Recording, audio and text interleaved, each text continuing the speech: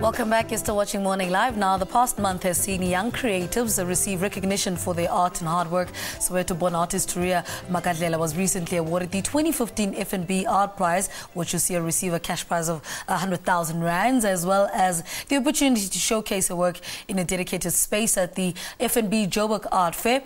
Well, we also saw a young lensman, Masixole Feni, walk away with the 2015 Ernest Cole Award for his project, A Drain on Our Dignity. And activist photographer Feni, who also works for GroundUp and Soweto-born artist Turiya Magadlela, join us now to tell us more about the awards. Let's start here in Johannesburg. Turiya, good morning. Welcome to Morning Live. Good morning. I mean, what does this FNB Art Prize mean to you?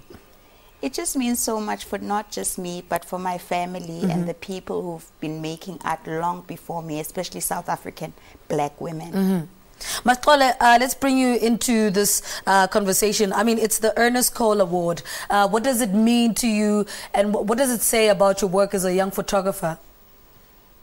Well, to me, it means that I have a big responsibility since I got the recognition to win the award, and it's gonna help me to continue with the project and also to go to other big townships and look for more issues on sanitation. And at the end, it's going to allow me to create a book and also an exhibition about my work.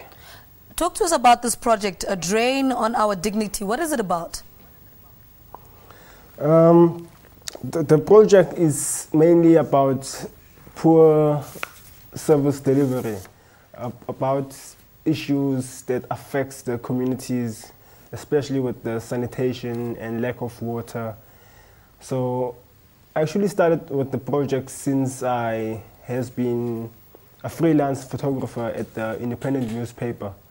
So I would always check on the first front page and I would notice there's protest on service delivery. And I realized to me that the news always report about people and communities and people's needs. So I realized that if I could put my focus to the struggle I experience every day and to my community, it would be a great deal that I could focus on that because it's #1 priority for human dignity. Turiya, I mean, your award was earned on your project Imihuzugo. Talk to us about that.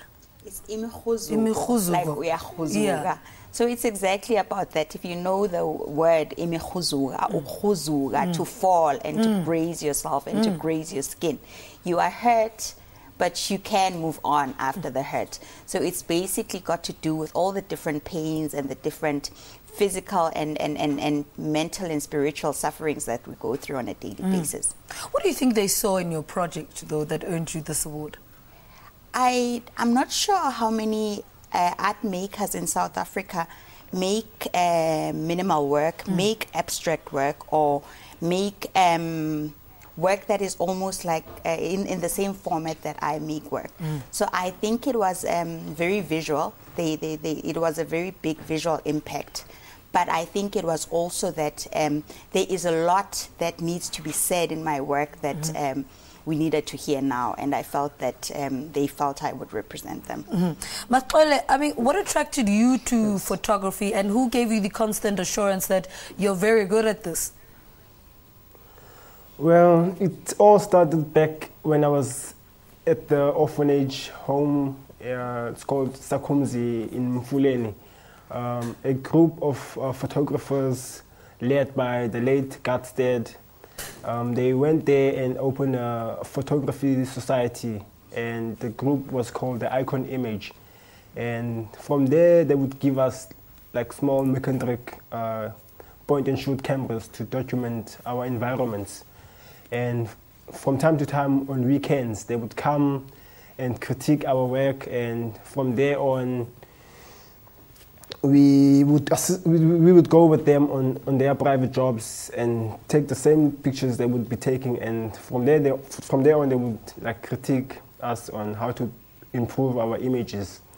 And so I later in my teens I I went to go join the independent newspaper, and that's where I got like more insight as to what is photography and how much photography can mean to communities, because we talk about people's issues. Yeah. Turiya, for you, I mean, what space when you're in, when you produced Imikhuzugo, and what were you trying to say? What are you trying to say to a person that's seeing this exhibition?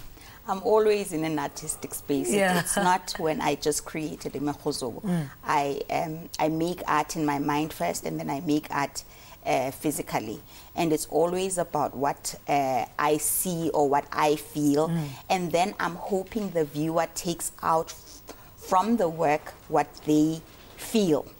So it's not me dictating that I feel this way or this is what I want to show you. I want you to look at it and feel whatever you want to feel. So it's got nothing to do with me at the end of the day. Let's talk about, you know, I asked Masixole the same question about who gave you constant assurance that you are on the right path and art is what you should be embarking on. Oh, so many people have had my back, basically. Friends in the township, my gallerist, my family, my parents. You know, just so many people. Even the lame person sitting next to me in a taxi, or you know, it's just a lot of people. I can't just pinpoint one person and say, this person has given me a reassurance.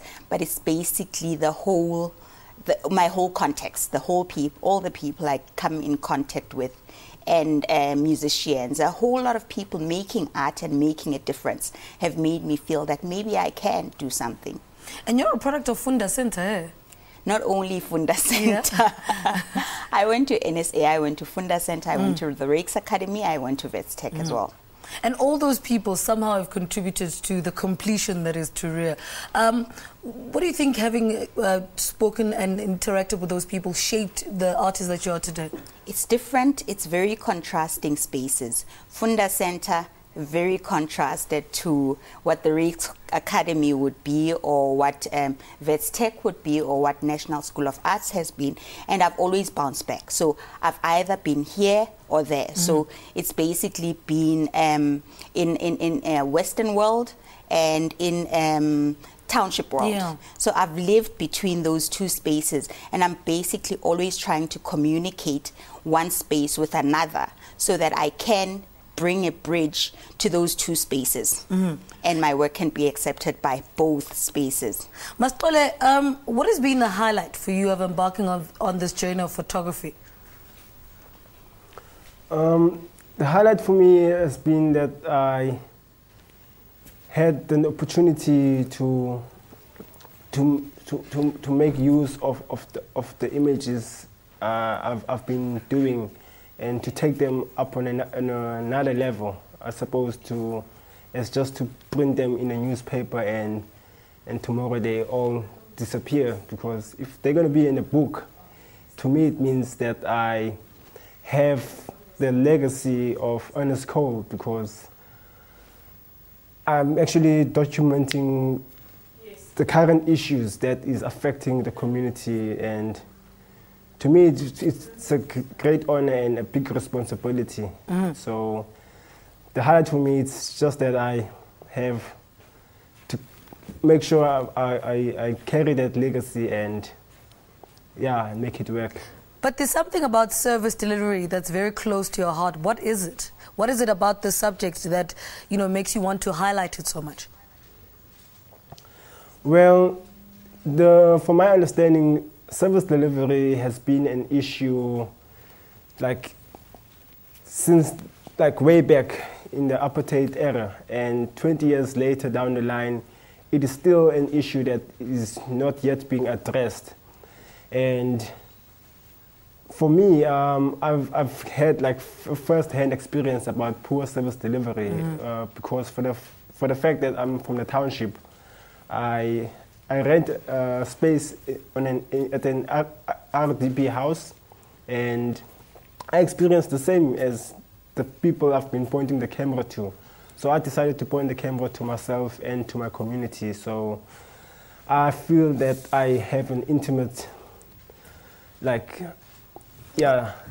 discussion with the service delivery. All right. Yeah. Congratulations again. Thank you so much for joining us. Masixole Feni from our Cape Town studios. He's a young creative. He's won the Ernest Cole Award winner for 2015. In Johannesburg is Turiya Magadlela, who is the 2015 Art Prize winner. Thank you so much for joining us this morning. They're talking to us. They spoke to us rather about their awards and what photography and art in general means to them. Let's take another break. Stay with us.